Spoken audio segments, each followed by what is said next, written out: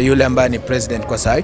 Kwa hiyo tunasema tu kwamba kama kuna kitu ambacho wanaweza kutufanyia tu kwamba tukae na amani, itatusaidia sana. Na na wenzangu wa Kikristo, najua Biblia inasema Mungu ndo anapanga uongozi. Kwa hiyo ni muhimu kuheshimu uongozi. So tunaomba tu Mungu kwamba waweze kufanya kitu kiwao ili bwana tupate amani bwana, kwa sababu sisi wote tunavurutana hapa na pale kwa sababu ya wao wawili tu. Kwa hiyo kama wanaweza kufanya kitu tu, kuzungumza, unajua mazungumzo, hakuna ile kukosana, watu hawezi kusamehana, unajua.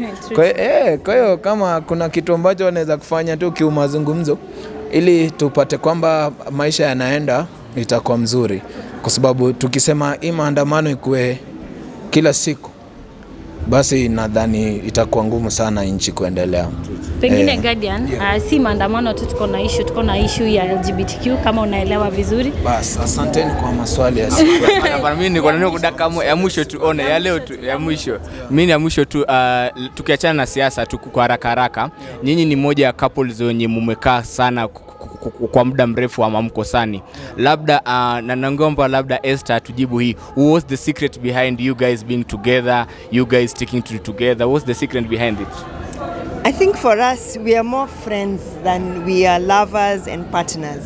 So our relationship is based on friendship. Okay. Yeah, that's the foundation of our relationship. Na juzi kulikuwa na topic ina trend sana. Kuna mmoja ya msanii pale, sitaki kumtaja jina, alisema watu wamchangishie ndugu yake aoe. Sasa sijui kama wewe kama Esther na ama Garden, is it right for someone akitaka kufanya harusi achangishiwe aoe ama kwa sababu sidhani kama ulichangishiwa wewe? Sasa mimi siwezi kuchangishiwa kwa sababu niko kitu mazee, mimi niko sawa. Lakini kwa yule yuko sawa. Harusi yani hata kama uko na 20 bob, fanya hiyo harusi. Bro, hata kama uko na 50 bob, ifanye harusi. Nenda mahali, nunua soda, ama ununue queen cake, uende kwa nyumba upike ka strong tea, uite watu wawili watatu, uite pasta, kombe. Yani hakuna ati ile dondo inafaa kufanya harusi. You understand? Na usiingie kwa deni kwa sababu cause kitu ya maana ni hiyo ndoa, mtu wangu. Kitu ya maana si hiyo ceremony. So tendo ujingishe kwa deni, mtu wangu. Unapiga deni alafu unaenda kwa nyumba unapata pia hakuna amani. Sasa masimu ni nyingi, hata hiyo honeymoon yenyewe unaikula ukiwa na wasiwasi, haidai hivyo, si ndio? Kwa hiyo mimi naweza kusema tu ile kidogo uko nayo, zile vitu kidogo unaweza kuafford kidogo tu, si ndio baby yangu?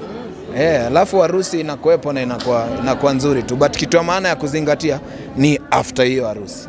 So si lazima mtu achangishiwe harusi? Hapana. No, si lazima bana. Tena sasa utachangishiwa harusi sasa, alafu unajua si lazima. Kama uko na kidogo yako, tumia hiyo kidogo yako tu. Fanya tu within your means. Mimi si feel kama kuna maana sana ya kuchangishiwa unless kwa hiyo harusi kuna kitu tofauti unataka kufanya, ile si hiyo tu harusi.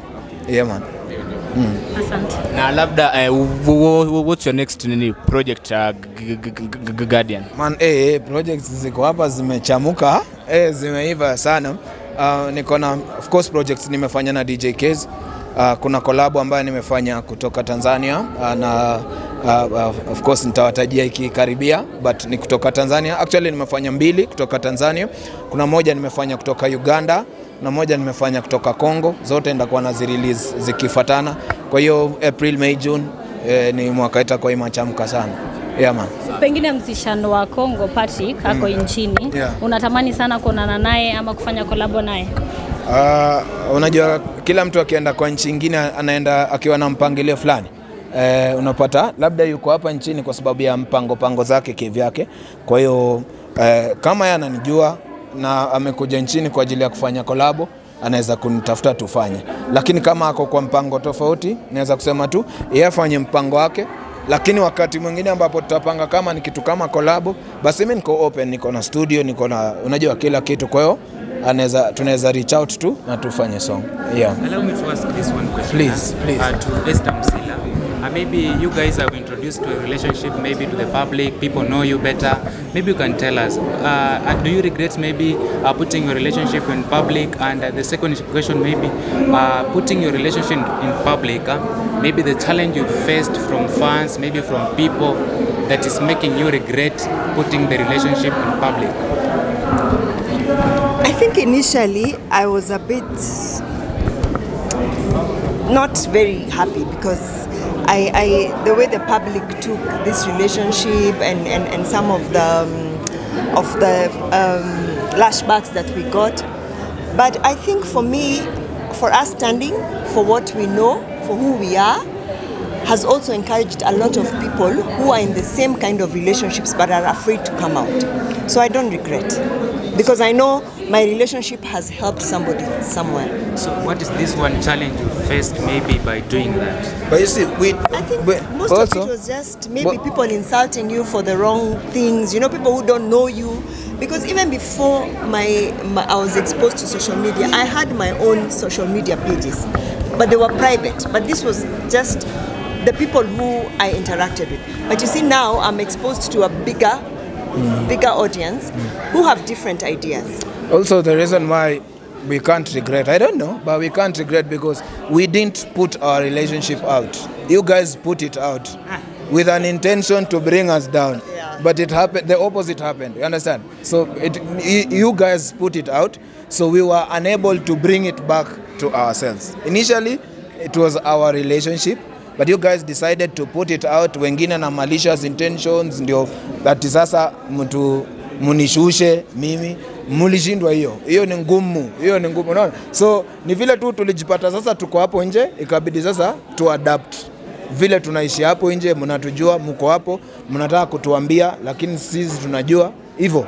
So for us, or for you, if you have a relationship, I would advise you not necessarily to put it out to the people. So what we are doing right now is we adjusted to you guys putting us out there, and we have to live with it.